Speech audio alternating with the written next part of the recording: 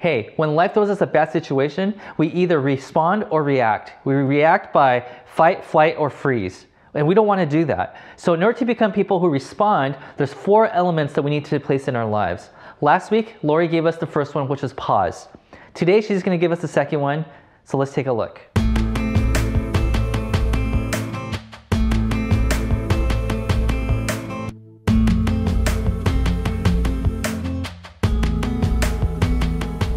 Good morning, Westlight. Last week we talked about the practice of pause, and today we're talking about the practice of ponder. And to ponder is to think about something carefully and deeply before we act.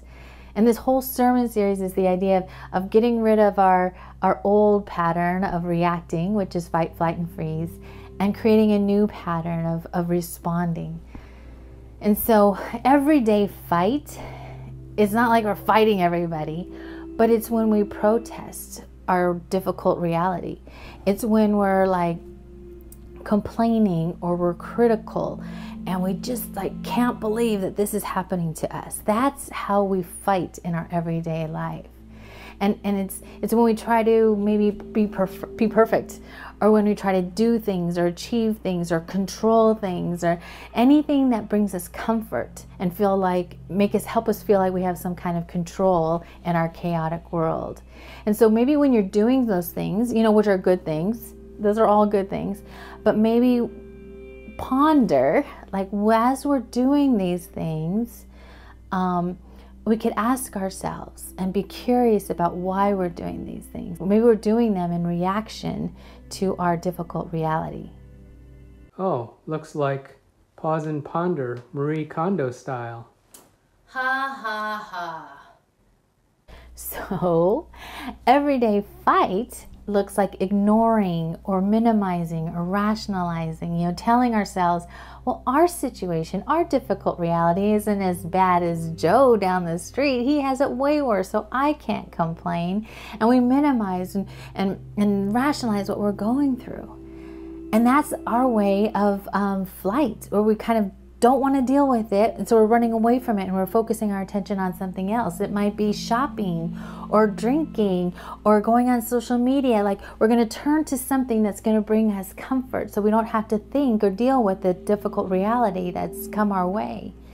And so not that those things are bad, but when we're doing those things, maybe we could ask ourselves like, hey, am I doing this because I'm reacting to a difficult reality?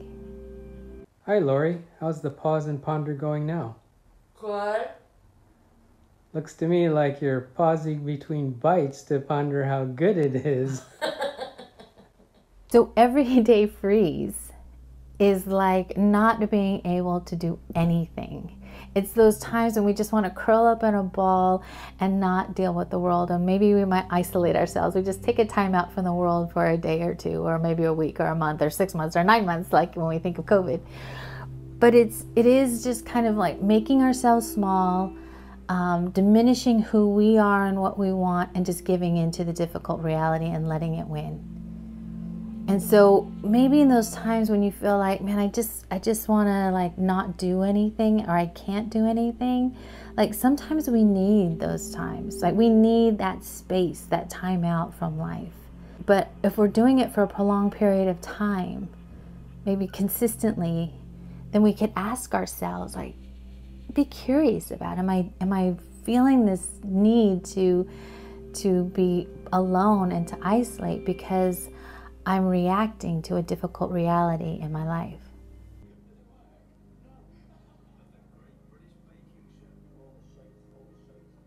Hey, Lori. How's your pause and ponder going? It's fine. I want to recognize that some of us are really going through some painful, serious, difficult losses. And I recognize that. And I think that sometimes maybe responding to our pain by seeing a pastor, a safe person like a spiritual director or a therapist can be one of the best gifts that we can give to ourselves, that there's no pain that's too small or too large for help. So we have an example of pause and ponder in scripture, and it's in the book of Nehemiah.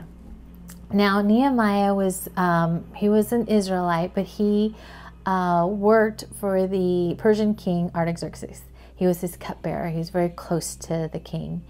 And they didn't have social media back then. So his brother came to visit him and told him about the suffering of Israel and about the wall being broken and the gates being burned down. And Nehemiah's response is just crying. He was weeping for his people, and he prayed urgently to God. And he was so upset. It was like someone close to him had passed away. And so he goes to work the next day, and even the king notices that he's depressed, and he's like, Nehemiah, what's going on? And so Nehemiah explains how his heart is broken.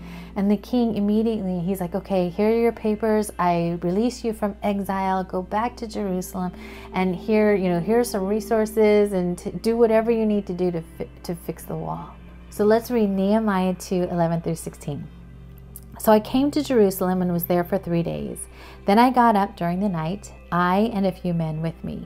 I told no one what my God had put into my heart to do for Jerusalem. The only animal I took was the animal I rode. I went out by night by the valley gate, past the dragon's spring, and to the dung gate. And I inspected the walls of Jerusalem that had been broken down, and its gates had been destroyed by fire. Then I went on to the fountain gate and to the king's pool, but there was no place for the animal I was riding to continue. So I went up by the way of the valley by the night and inspected the wall. Then I turned back and entered the valley gate, and so returned. And the officials did not know where I had gone or what I was doing. I had not yet told the Jews, the priests, the nobles, the officials, and the rest that were there to do the work. And so Nehemiah, he paused and he pondered before he started doing the work. He could have just been, oh my gosh, I got to fix this. My people, the people are suffering. I got to go in and fix it and make everybody happy again. And he could have just run in there, and he probably would have experienced more opposition than he already did, and he created more problems. But instead of reacting, he responds, and he takes inventory of what the reality that needs to be, the reality of where he finds himself. And it's not pretty. He goes at night to avoid the opposition, and he inspects the wall. And I can just imagine how devastating that is, to see what was once so majestic and beautiful and honored and revered, to see it broken and burned down. That it's not pretty, and it's not easy, and it's very difficult. And I love how he enters through the valley gate, right? And he goes past the dragon spring into the dung gate. And we can imagine what the dung gate is. It's where they would take the refuse and dump it out there, which we're like, okay, that's important. It's an important part of human nature and what we do. But for the Israel's cleansing rituals, that was very important, as well as the natural importance of it. And then he goes around to the fountain gate and the king's pool, and that's where there was a tunnel where water emerged from the ground, and so water sources were very important.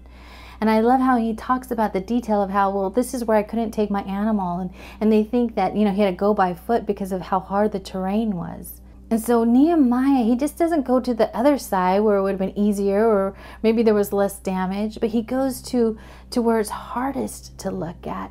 And he looks at the most important things. He's carefully pondering the difficult reality of what he has to face. I love what Richard Rohr wrote about facing our fears. He said, to live our lives based on the principles of a love ethic, showing care, respect, knowledge, integrity, and the will to cooperate, we have to be courageous. Learning how to face our fears is one way we embrace love. Our fear may not go away, but it will not stand in the way.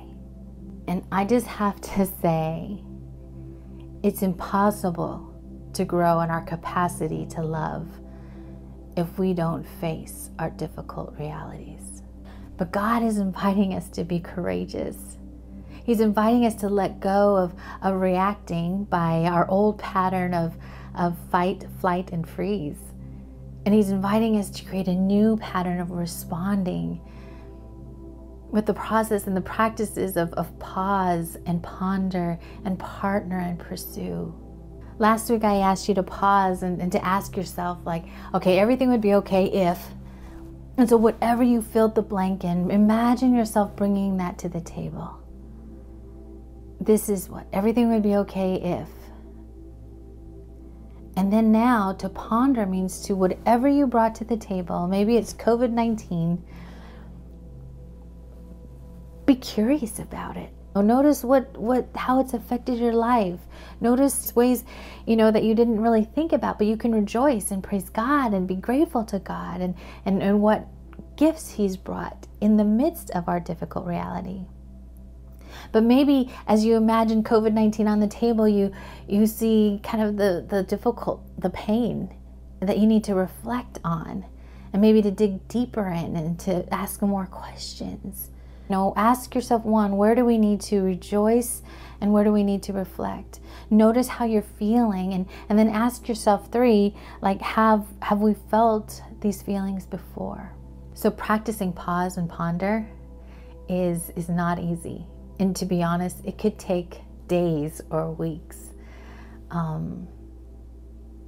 That whatever we bring to the table and to think deeply on it, it does take time, and it's uncomfortable and it's painful. And we have to get more comfortable with the discomfort. It's hard and it takes courage.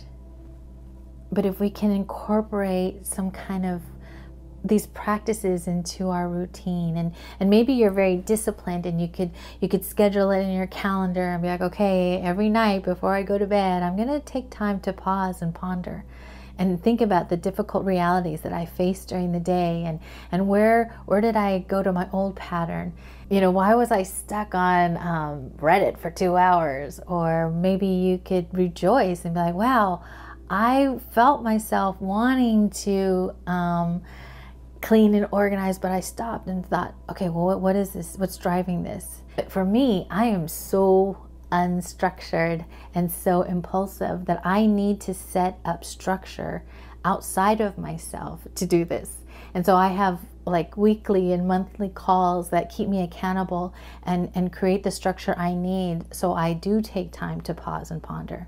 So whatever works for you. So in a moment, Kat and Juliet are going to lead us in the song New Wine. And New Wine talks about the pressing and the crushing, and how I love the line, so I yield to you and to your careful hand. You see, God's inviting us to let go of our old patterns that are destructive of fight, flight, and freeze, that wreak havoc on our lives and on our relationships, and inviting us to take on this new pattern of responding, no longer reacting, but responding, which includes pause and ponder. And we'll learn in the next 2 weeks about partner and pursue. But it's in the responding where we face the difficult realities and the fears that come with it, that we grow in our capacity to receive God's love, and in our capacity to love God, others, and even ourselves in a much more deeper and richer way. And that's what we call at Westlight experiencing heaven together.